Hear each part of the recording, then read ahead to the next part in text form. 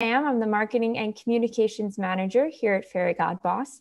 And Fairygodboss is the largest career community for women. Our mission is to improve the workplace by increasing transparency. We offer a ton of great free resources like anonymous company reviews, job listings, virtual recruiting events, and so much more to help you succeed throughout your career.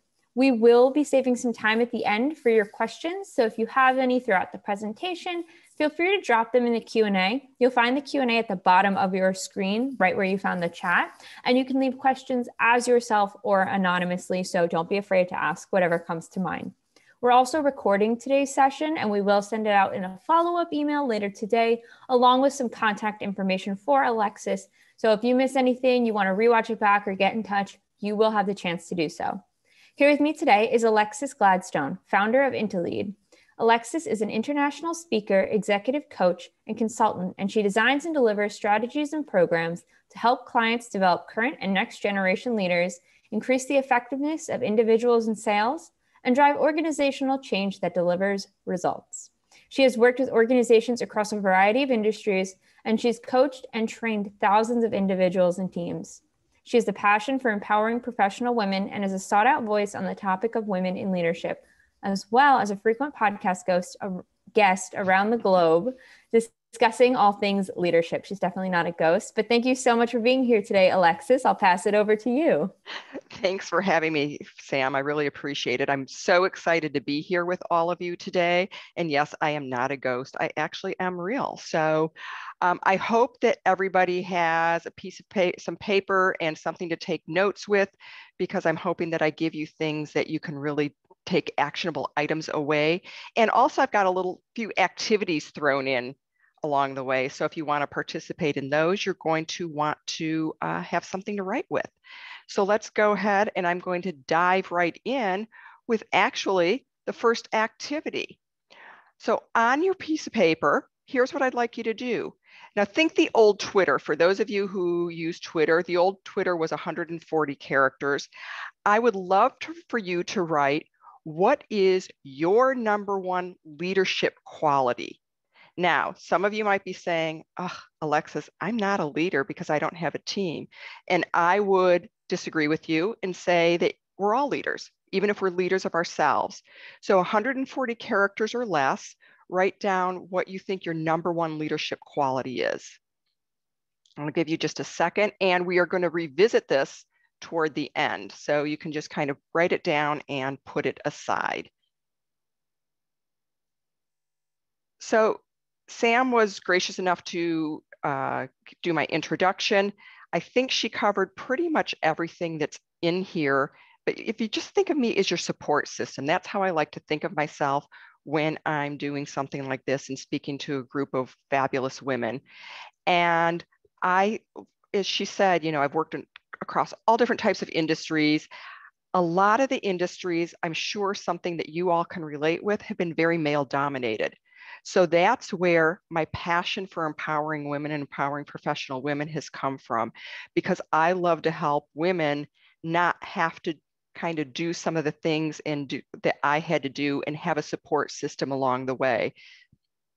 So that's kind of the only thing I will add from what Sam already said. So let's get in and talk about what we're here to talk about today. And I want to start by kind of looking at things and framing things as a challenge, because we do have a challenge. It's something that's out there that we're looking for. We are looking for that next job. We're looking for that promotion. We're looking for maybe to work on that special project, maybe to win some specific business for our business.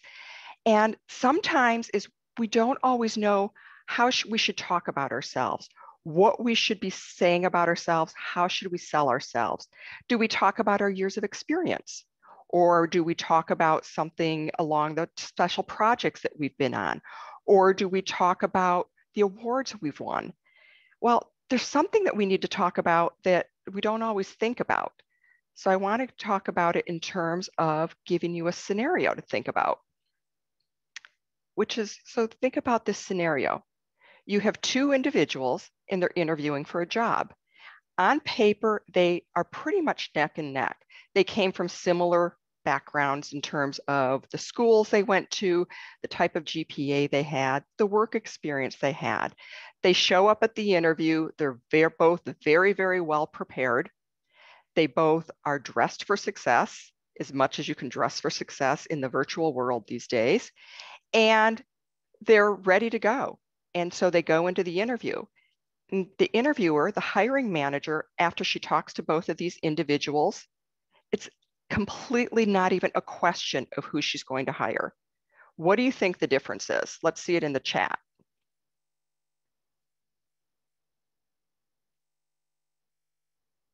Confidence, I see going on. Yep, it could be confidence, biases, simply soft skills. I didn't see who said that, but whoever said that, and I don't know it was the first person, it is. The winner demonstrated, the person who got the job demonstrated soft skills. And the other person, they didn't even know what soft skills are. So many times we go into these situations and we go into these interviews and we think, wow, it's, you know, the technical skills, it's what I bring, it's what I've done. And that's really, really important. But what's also really important is how we talk about how we interact with people, how we work with teams, how we communicate, how we show empathy. That is so much more important these days. And we're going to talk about where it's coming from and what people are saying in terms of hiring managers and recruiters looking at these things. So I want to do another experiment. So another piece of paper, and here's what you need to do with this piece of paper. I need you to create 3 columns. The first column, I want you to label IQ or smart, if you like that word. The middle column, I want you to label technical. And the last column, I want you to label others. So IQ, technical, other. Now, I want you to think about a mentor or a role model that you have. Maybe it's somebody you worked for, maybe it's somebody you worked with, but somebody who was a real mentor or role model for you. And I want you to think about the characteristics of this individual. And as you think about the characteristics, I want you to put them in the appropriate column. Are you thinking about something having to do with their smarts, having to do with their technical skills, or other? So I'm going to give you just a minute to do that. And I want you to see where those different characteristics are landing.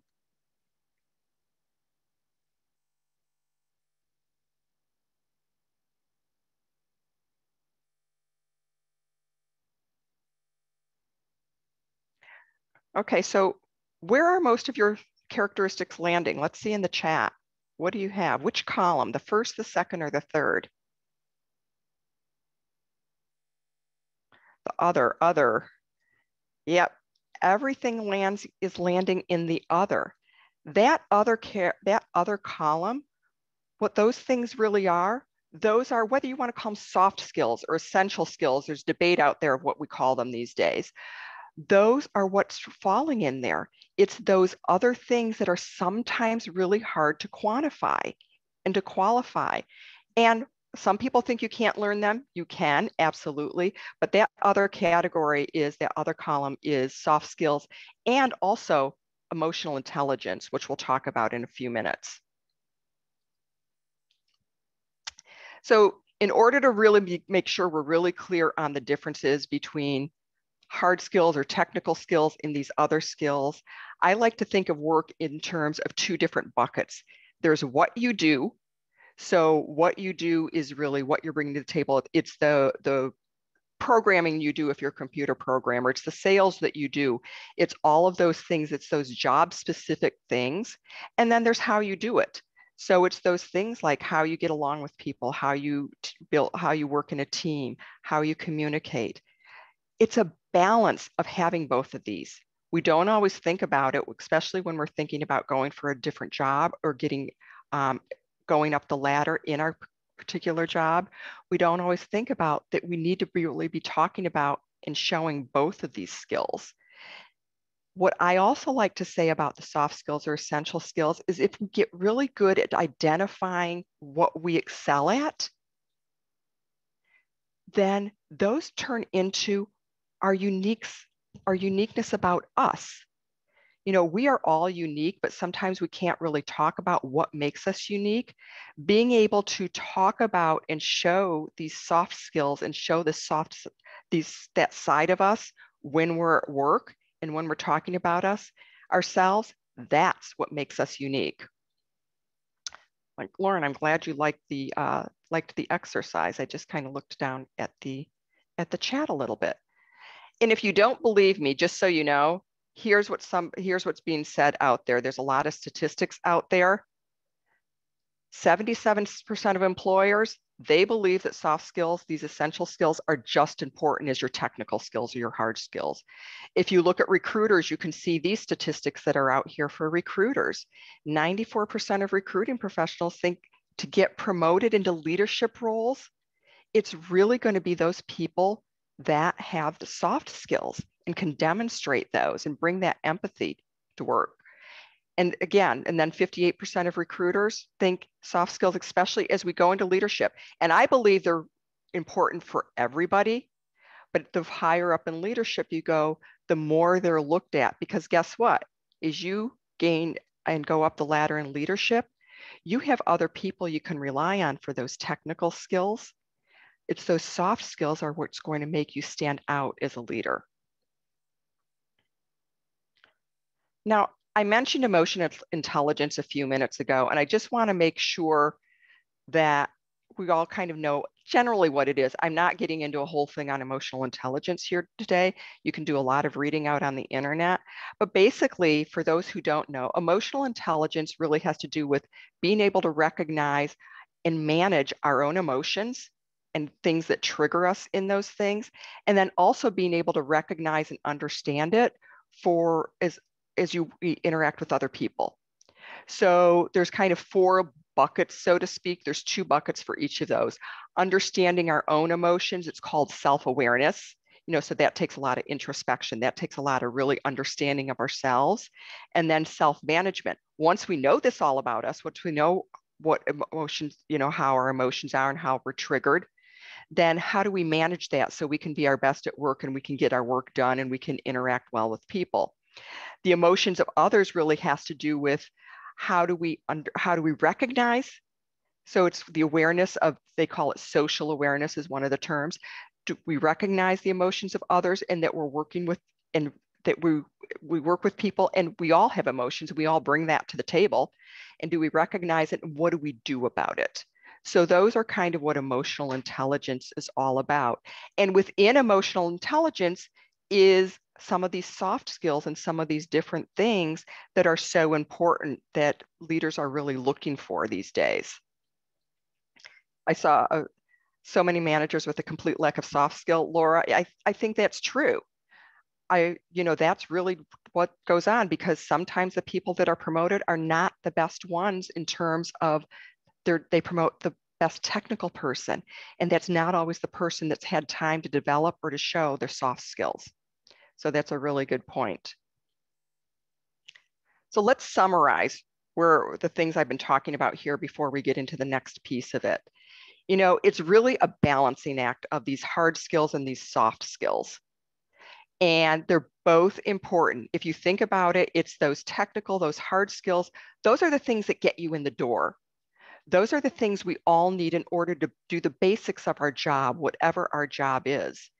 But if we want to be set apart, and if we want to move up and get ahead, then being able to balance those and being able to use our soft skills and being able to bring those to the table are what's really going to do that.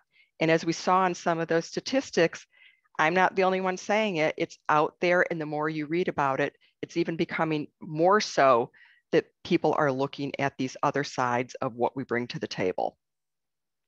So that's kind of laying the groundwork in terms of where I wanted to talk about the difference between the hard and the soft skills. Now I want to get into the second piece, or the meat of it, which is really what I talk about as essential qualities. And there's 7 of them. And here's how I think about them. So these are qualities that embody soft skills. And some of them, when I show them to you, some of them you're going to look at and say, yeah, that makes total sense. And some of them you're going to look at and say, really? how is that a quality? Well, these are qualities, I'm going to be frank with you, that as women, we actually embody a lot of these, and we actually have the opportunity to bring them to the table. So as you look at and listen to what I'm talking about, I would love for you to think about which ones, do you think you can really capitalize on? And as I said before, if we can show our soft skills, if we can show that side of us, that's one of the ways we can stand out and differentiate ourselves. So which one of these, as I go through them, can you really work on and say, I can really bring that to the table, and I can really start to stand out in a different way than I already do, because I know the women on here are absolutely fantastic based on the ones that I've interacted with over the chat and stuff, and over the time that I've been part of Fairygodboss. So let's get into them. Here is the first one. It's called passion. We all are passionate about things we love to do. We're passionate about things we're good at doing. And a lot of times we're passionate about things that come naturally to us. Now, some of us are really lucky, and whatever we're doing for our career, whatever we're doing in our job, it actually embodies a lot of the passion that we already have. And some of us, we don't necessarily have that opportunity. There might be pieces of it that we're passionate about, but not everything. People who have passion for what they do, even if it's parts of what they do, those are the types of people that always want to learn, always want to grow, and always want to get better. They find those pieces in themselves of what they can bring to the table, and they want to look at how they can capitalize it and build that strength even more. Now, if you're one of those people that don't happen to be in a job right now where you're able to bring a lot of the passion of what you have to work, there's other ways to bring it into your life, though. Sometimes it's a side gig. Sometimes it's doing something completely outside of work. I know that's what I've had to do. So as I said before, I'm passionate about empowering professional women. I'm passionate about doing things like this, speaking to groups of women, mentoring and coaching. I also have I'm passionate about fashion. I had a mother who was a kind of a fashionista, and I got my love of fashion from her, and I love it. And so I haven't figured out how to really embody it in what I do on a daily basis, but here's what I have been able to do from a side gig. I had a friend who at one point, she doesn't have it anymore, she had a website that she blogged about women, beauty, and fashion. And all her blog posts were always about women and beauty. And she didn't really have much around fashion. So I blogged the fashion for her. And that was just a lot of fun. It allowed me to bring out that creative and fun side of myself. So it was part of my side gig that I couldn't do on a daily basis. And she doesn't have that anymore. So what I do now is I live in Chicago, and I'm friends with a lot of local designers. And they'll come to me and ask for help in kind of their businesses. And so I get to learn a little bit more about their business and provide them some advice and counsel. So that's another way that I have found that I'm able to incorporate another passion of mine into what I do on a regular basis. So what that does is it keeps me engaged, and it keeps me engaged not only with them, but it keeps me engaged in things like this too. So if you can't find your passion and bring it completely into what you're doing at work 100%, maybe there's a side way you can bring it in. Now, some people say it's like, well, I know I have this passion. I don't know, maybe there's a way to bring it into what I do at work, but I'm not really sure. Sometimes a personal mission statement can help. And whatever you want to do in terms of what you think about a mission statement, this is one that I actually took off the internet, but I actually completely relate to. I love inspiring people. And I do want people to say, because of you, I moved forward. I did something different. I didn't give up, whatever it is. But if the idea of a personal mission statement inspires you, here are some questions you can think about to start building yours. And I need to move the chat a little bit. So what do you want to do, or what do you love doing? If you think about what you love doing, just like I said, I love the thing around fashion. Who do you want to help? Or what kind of value do you want to create? If you start thinking about those questions, then you might be able to build a personal mission statement and figure out ways to incorporate bits of it inside of work. So let's talk about the next one, which is authenticity. I define authenticity as being the same person you are when you're on the stage, off the stage, or when you're in the meeting or outside of the meeting. It's bringing your true self. It's showing up as your true self. Now, I don't know about you, but I have run into a lot of people who claim to be authentic and feel they have to announce the fact that they're authentic. And then they spend their time trying to prove it. And well, I don't know if they're proving it to me or if they're proving it to themselves. I don't believe if you're really your authentic self, I don't believe you have to announce it because it's going to shine through. It's going to be consistently doing things that are in aligned with your values. So you need to really know what those values are, and then you can align and show up. I know it's not always easy. I know that we're sometimes in situations at work where we don't feel we can be our authentic self. But I guarantee when you are, you're going to be much more valuable to the organization because you will be living and talking and working in a way that's your true authentic self.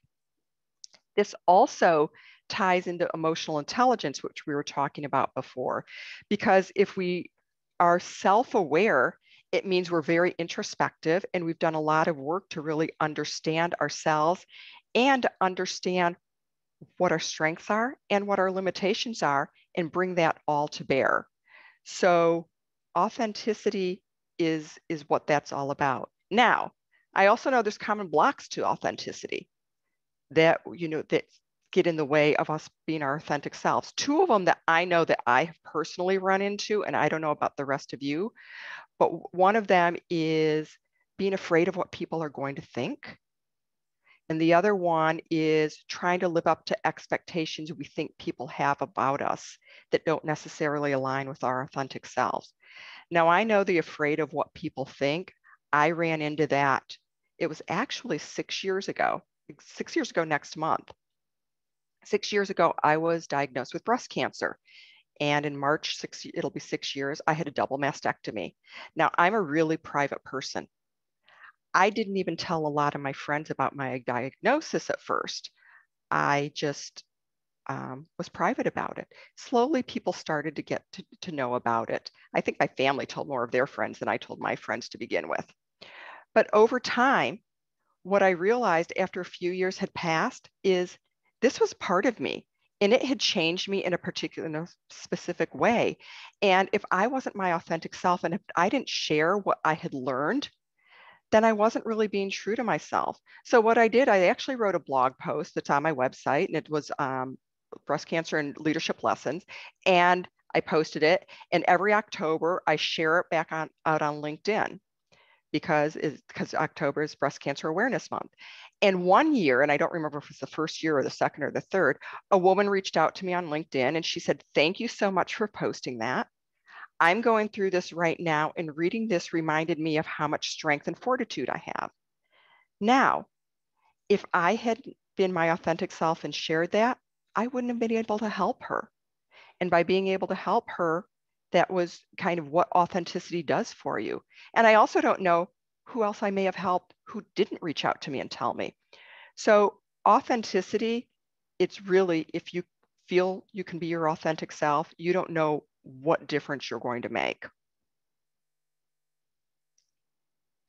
Courage. How many of you think of courage in terms of a leadership or a characteristic that's important for us in business? I know earlier we said, when I said, what the person at the interview, the person interviewing who got the job, and a couple people said confidence. And a lot of people interchange confidence and courage, and they're actually quite different. Confidence is believing you can do something and believing in yourself. Courage is actually going and doing it despite the fear that you might have. So it's really a cycle, because if we don't show courage and if we don't try something despite how we feel, how fearful we are, we're never going to do it and we're never going to build the confidence. So they're completely interrelated, and they're really an important part of being being, who we are and being our best at work. Now, I started thinking about this a lot more when I had a coaching client several years ago who was she'd hired me because she wanted to get into this larger job and was trying to kind of work through and figure it out whether it was the right move for her. And she said to me, how do I get the courage to do it? And I really had to stop and think about this dichotomy between courage and confidence, because I wasn't sure if she was afraid or if she just really didn't have confidence in herself that she was able to do it. And then it got me thinking about myself and some of the different things that I've done along the way. Because, if we're courageous, we're going to face what we have in front of us no matter what. And we're going to take those steps and we're going to do it.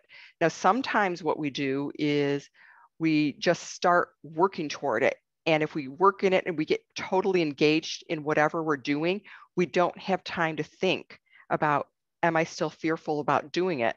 And then all of a sudden we turn around and we look and we're like, oh my gosh, I did it. So sometimes it's just taking that first step. And we don't always recognize courage within ourselves. A lot of times others recognize the courage that we have within us. For instance, when I left corporate world and went out into consulting, I didn't really think of it as courageous. I thought about it as a decision I made. I have a side story that I'm not going to go into about how I got into consulting, but courage was never the way I looked at it. Yet I've had a number of different friends over the years say to me, it was so courageous of what you did. It was so courageous to leave corporate America and go out on your own and make it happen. And I never thought of it that way. So sometimes we don't even see the courage in ourselves, and we need people to remind us that we have it. Now, you may be wondering, well, what might courage look like at work? Here are some things that maybe, some of these might resonate with you. None of them might resonate with you, but these are kind of some of the ones that I've thought about and I've talked with people about over the years. Sometimes, depending on our situation, speaking candidly can be courageous, depending on what our situation is and where we're working. Speaking candidly, though, can do so much both for yourself, for your credibility, for your authenticity. And a lot of times what we're holding back is really something that can help the organization or the group move forward. So that can be courageous. Going for that promotion or that job, that can be courageous depending on where we're coming from. That takes courage to go do it and face the fear of rejection. So that takes courage. Advocating for ourselves. We're all learning about how we can stand out in our uniqueness. Now you want to be able to advocate for yourself. And it's not always easy to talk about ourselves, but doing that can take courage. Raising your hand for a special project, something you might want to work on that, you don't know if you have the skills to do it. Here's what I say when it comes to courage, and whether it's a promotion or a job that you're looking at applying for, or that special project, we need to show the courage that we know men do. If you've seen the statistics, you know that the stats out there say that as women, most of us wait until we can check off all 10 things on the list before we say we're going to go for that job. I don't know how many of you have done that and been in that situation. And they say, well, men, they're going to go for the job or the promotion if they can check off 4 out of the 10. So what about if we show some courage and we do it if we can't check off all the 10? So those are some ways that courage can show up at work. Let's talk about the next one, communication. Now, we know that this is a huge topic, and we know how important communication is in all walks of life, both our personal life and at work.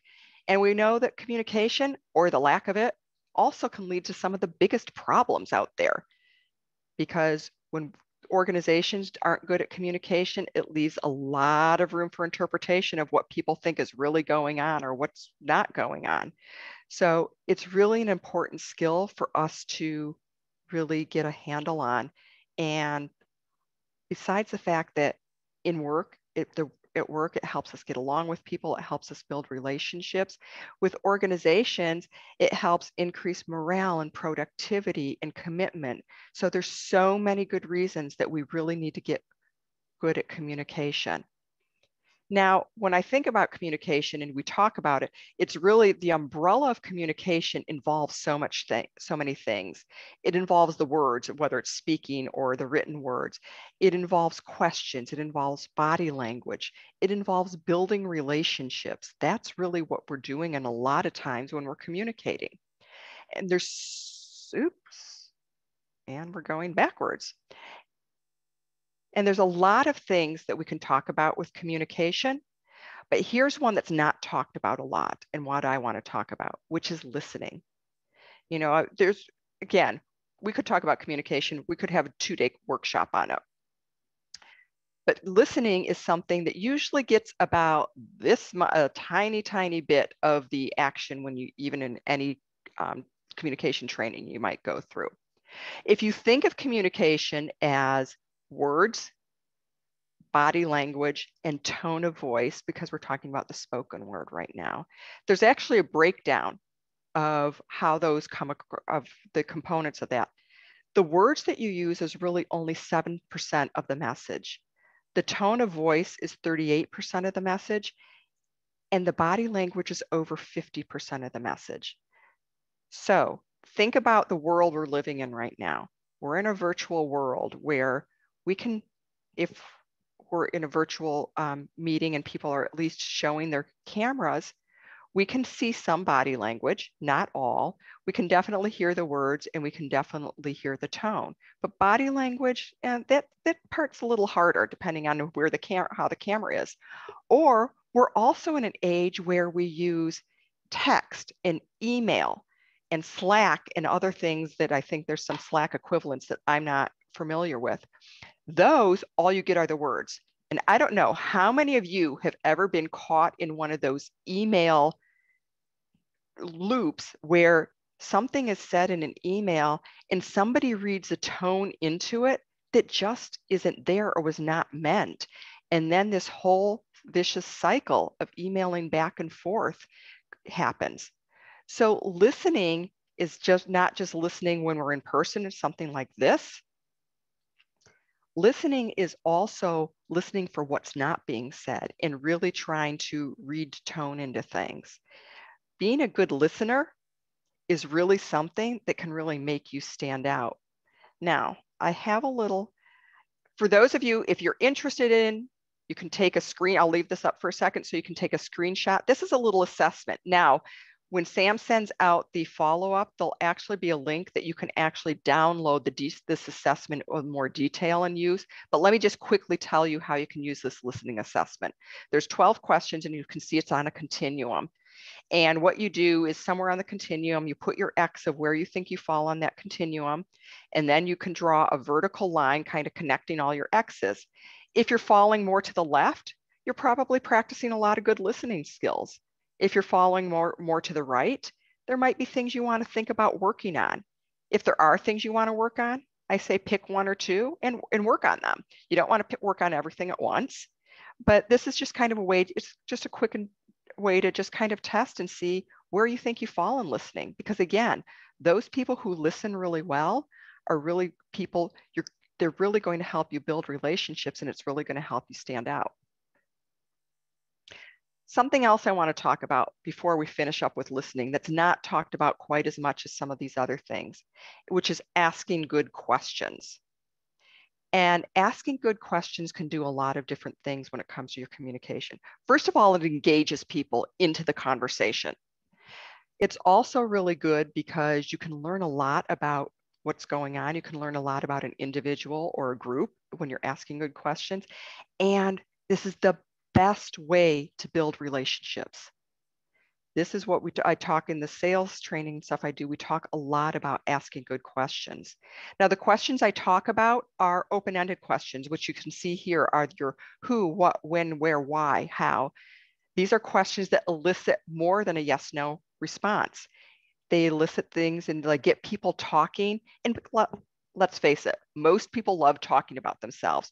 So if you become good at asking questions, the other thing you have to do is really listen, which is why listening is so important, because it allows you to continue to engage and build those relationships with individuals and with teams. So that's communication. Now, let's look at decision-making or decisiveness. Did you know that when you get up in the morning, there are probably somewhere between 8 and 12 decisions that you make first thing in the morning? The first one is probably, do I hit the snooze, assuming that I slept until my alarm went off? And then it goes from there. And then depending on what you do for work, depending on how your day is laid out, you could make upwards of maybe 70 different decisions throughout the day. It all depends on what's going on that particular day and what you're doing. Now, some of them are big decisions. Some of them are small decisions, like hitting the snooze.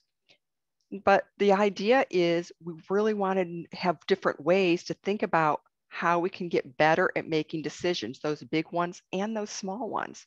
There's a saying, and the saying is that if you have to eat a frog, eat it first thing in the morning. So when you're trying to decide how to start your day, and that is a decision we have to make. You know, sometimes it's we get to work or we get to our desk and what am I going to attack first? What's the task I'm going to do first?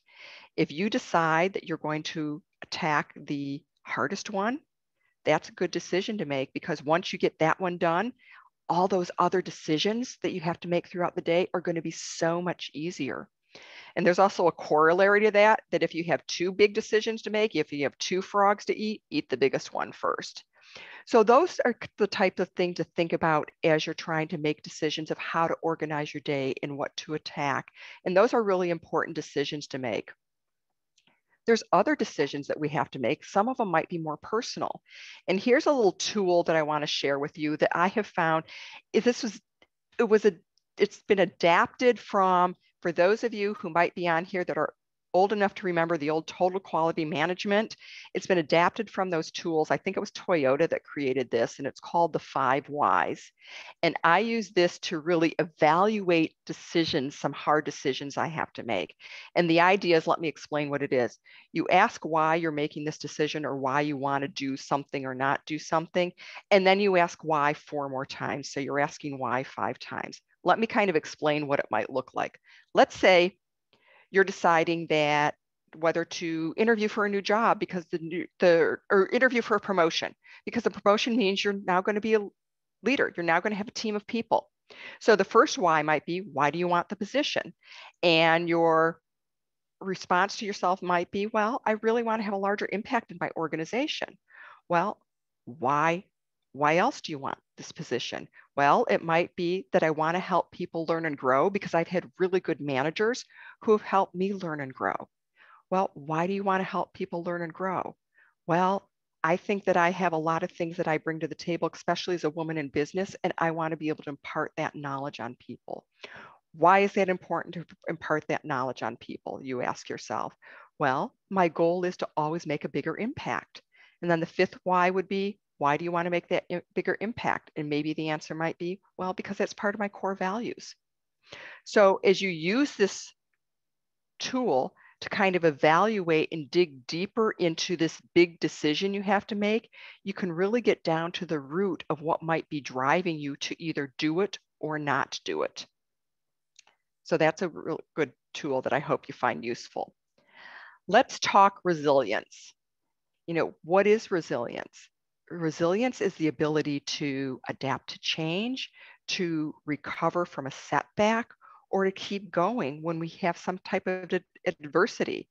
And we all know setbacks are just going to happen. It's a normal part of life.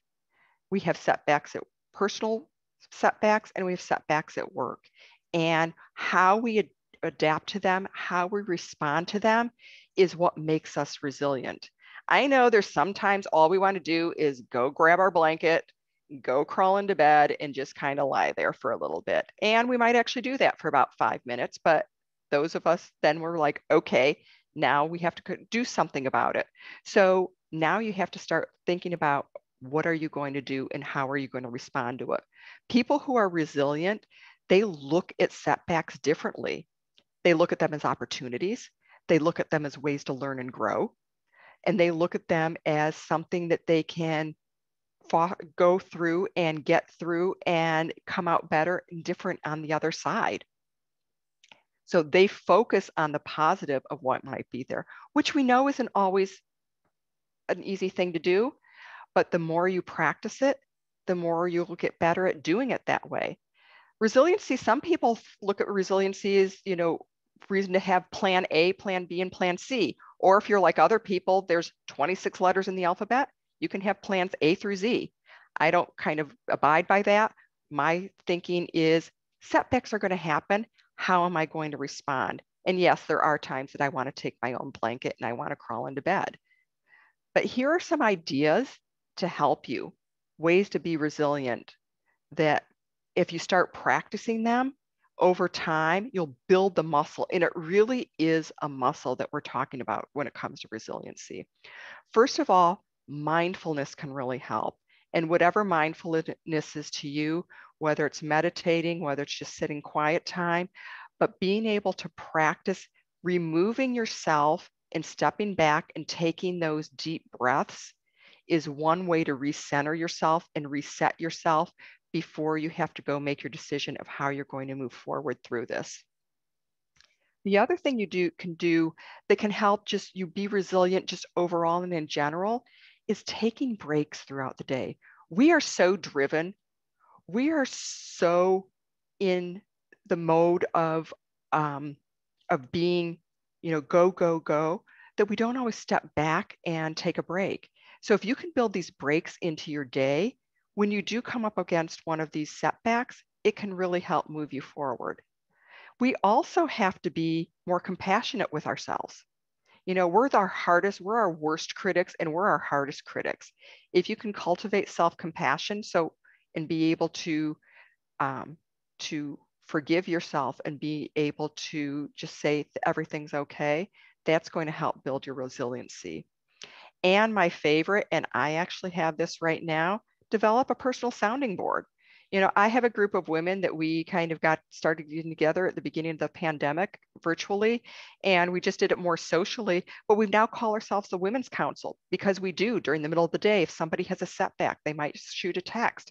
They want some advice. They want to get a different perspective, or we just want to vent. And sometimes that's all we need to do. So these are some ways that you can build resiliency. And finally, I want to talk about generosity. I don't know what images come to mind when you hear the word generosity. Maybe it's children sharing their toys, maybe it's giving money, maybe it's groups coming together to help with something going on in the community. Whatever your take of generosity is, there's a lot of ways that you can embody generosity and show it. My favorite, when I talk about generosity, and I'll talk about more in a few minutes, has to do with giving time, because time is something that you really can't get back. And generosity, believe it or not, is actually good for us. It's good for our brain. There's actually been a study that's been done that shows that if we're generous, they looked at generosity in two different ways. They called it targeted and untargeted. Targeted generosity was we did something and we knew who the recipient of this generosity is. And untargeted is we did something, maybe gave some money or donated something, but we didn't know who received it. Both of them made our brains feel better. They made us feel altruistic. Targeted generosity really it helped with it impacted the amygdala, which in the amygdala regulates our stress, and stress went down if we did some generous act and we actually knew who the recipient was. This happened to me right before the pandemic. I was having a really, really bad week. I took myself to my favorite breakfast place. It was a Saturday or Sunday. It was super crowded. There's a little bar with 3 seats. I sat at the bar, started chatting with the woman next to me. She told me it was her birthday. And as we were chatting and we were having great conversation, I decided to treat her to her breakfast. And she was forever grateful because she, told me how she was going to spend the rest of her birthday.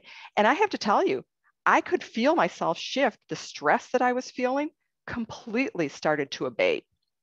So it really does affect how we feel.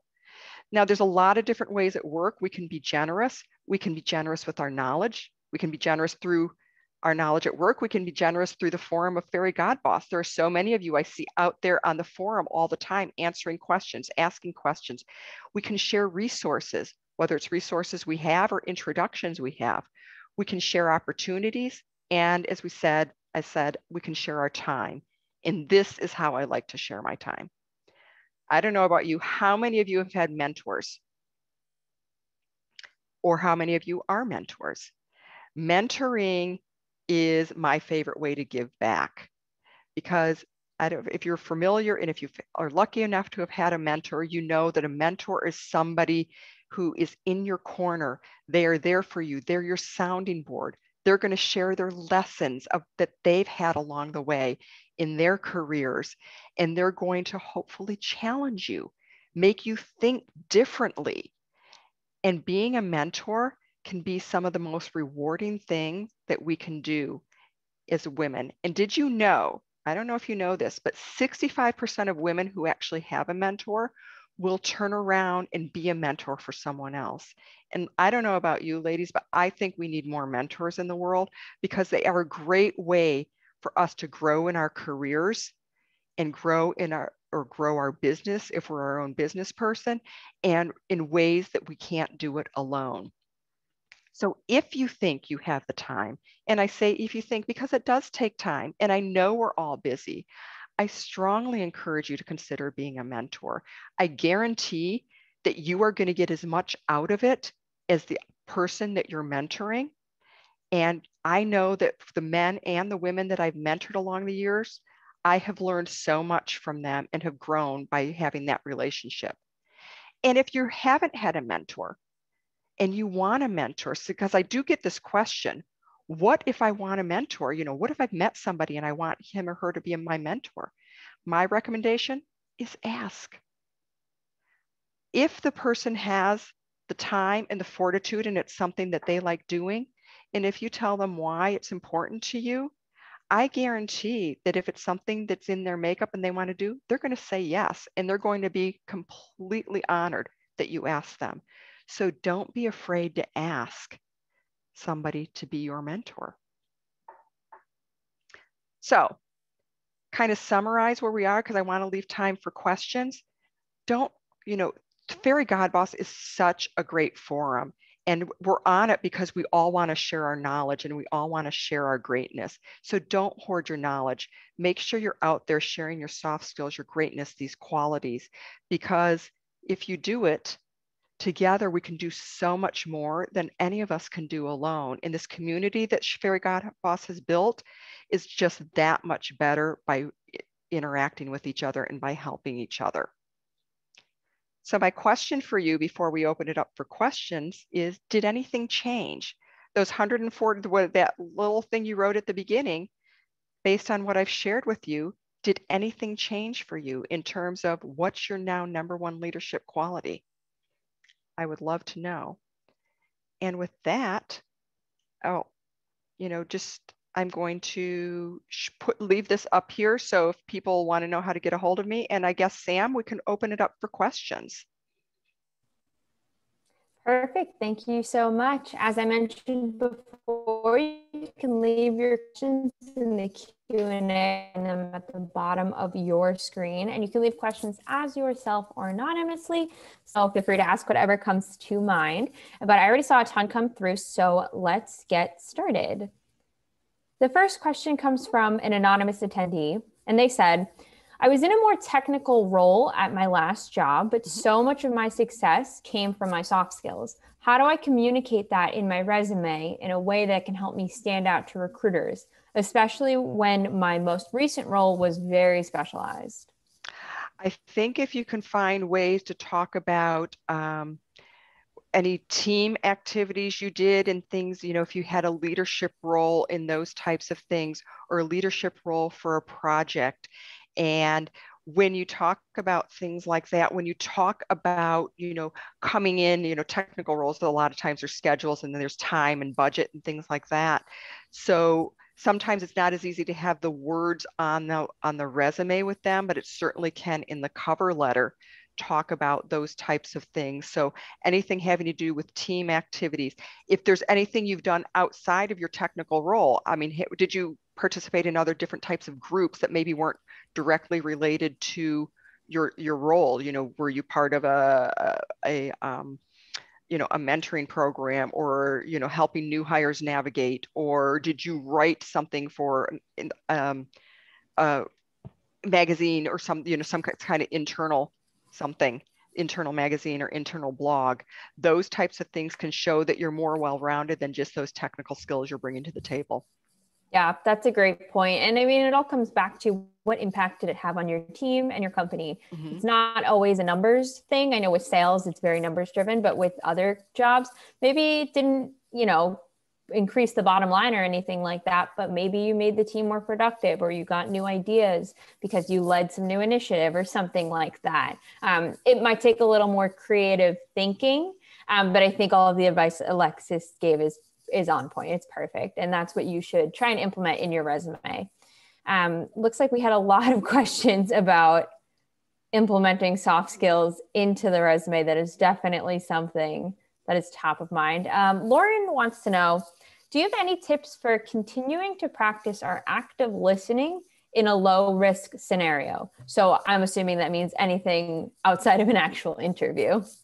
That's a great question, Lauren. And what I always recommend to people, practice outside of work. So practice when you're with your, with your family or with your with your girlfriends. A lot of times we're doing this, right? We're on our phones, or we're on whatever our other multimedia is.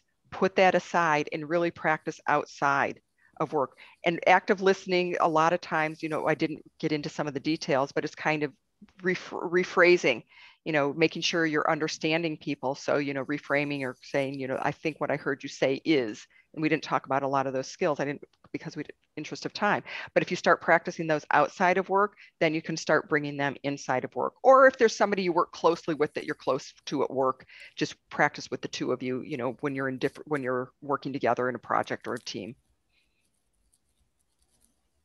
Great advice. Ooh, interesting question from an anonymous attendee. They said, do you have any recommendations for dealing with... Oh, can you hear me? Yep. Okay, great. An anonymous attendee asked, do you have any recommendations for dealing with leaders who are intimidated by your authenticity? Oh, that's a huge question. And that's really a hard one. And I think it happens a lot. I think one of the best things you can do is really try to get to know the leader a little more personally. If you can spend more one-on-one time with them so they get to know you and you get to know them, it helps you be able to read them better when you're in group situations by doing that. And, if they get to know you on that one-on-one better, then they're not necessarily, when you're in the group setting, as intimidated because they know better where you're coming from. So that would be where I would start. Yeah, that's a really good point. Another question from an anonymous attendee here, and I already read it, so I want to thank you for sharing this because this is a very personal question. They said, I find that it's hard to speak confidently because I'm obese. I always feel like I'm exposed and I hate to be the center of attention. Do you have any advice on how to feel confident or at least project confidence when you aren't? I'm very confident in my abilities, both soft and hard, but it's not always easy because I feel so exposed. Oh, wow. That is such a great question. I would actually love for this individual, if they're comfortable, to reach out so we can maybe talk about it, some different ways. But what comes to mind first is if there's something, the thing you feel most confident with, whether it's something in their soft skill or whatever the job skill is, find a way to find that one thing to project and practice.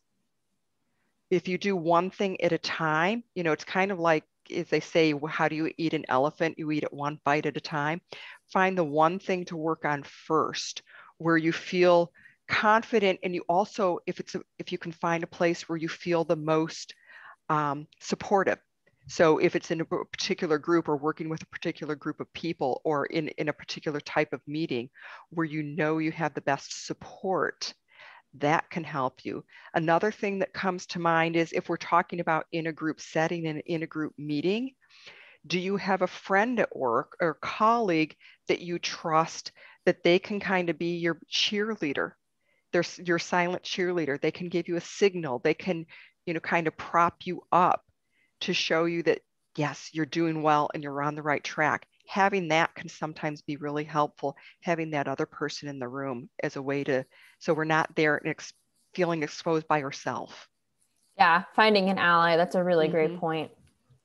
A lot of questions here about hard and soft skills. Anusha asked, how do we point them out during an interview versus resume? And I would add to that, is there a better place for each one? For example, is it better to talk about soft skills in an interview and hard skills on the resume? What's your advice there? What's the balance? I'm going to give you my take on it without being an expert on writing resumes these days. It's been a long time since I've written resumes.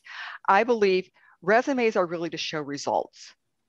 That's what you were saying before, Sam, the numbers, if you're in sales, it's always the sales numbers. If it's, if you do project work, it's, on time, on budget, how much money you saved, all of those different types of things.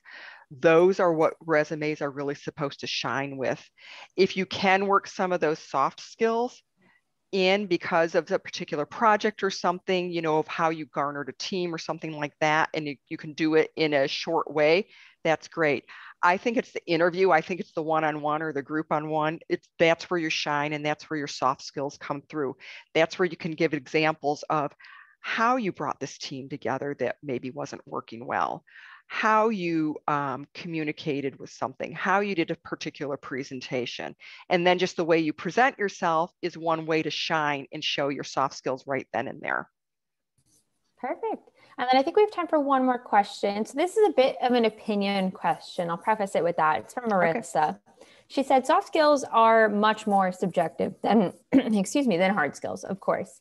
She asked, do you think some recruiters use a lack of soft skills as a way to justify that they didn't like a candidate, but they can't exactly figure out why?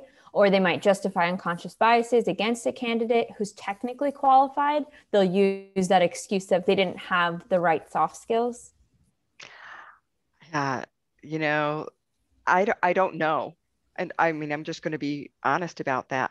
I think there's just like everything else, there's really good recruiters and there's really recruiters that might not be so good. And, I think when we're in a job search, we run into both. I think those who are maybe not as good at what they do and can't articulate what it is of why somebody might not fit, a particular role. I don't know if they use the soft skills to justify it. I think a lot of times what I hear more, especially my friends who are going through job searches, more fit with the company, which isn't really necessarily a soft or hard skill thing. So yeah, that's a question that I don't think we would even have time to answer, even if I even had a good answer for you on it. Yeah. And I think it comes back to, Alexis, what you were saying about being able to communicate your soft skills, putting your hard skills on your resume where you're showing what you've done, but being able to communicate how the soft skills that you have really help impact your team. And, if you can effectively communicate that in your interview, hopefully it wouldn't come to that situation where the recruiter thinks you might lack those skills anyway. But that brings us to just about time. So I want to say thank you so much to Alexis for spending the last hour with us and answering all of our questions. Thank you to everybody who attended today and spent the last hour with us. We really appreciate your time. Alexis, do you have any closing thoughts before I end things?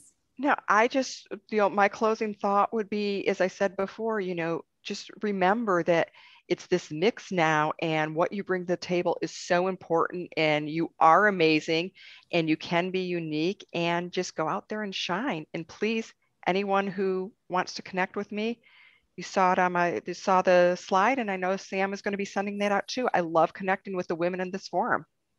Awesome. Thank you so much. You will get the recording as well as Alexis's contact info to your inbox by the end of the day today. You can always access the recording on the Fairygodboss events page. Thank you all so much. Have a great rest of your week, and we'll catch you next time. Bye.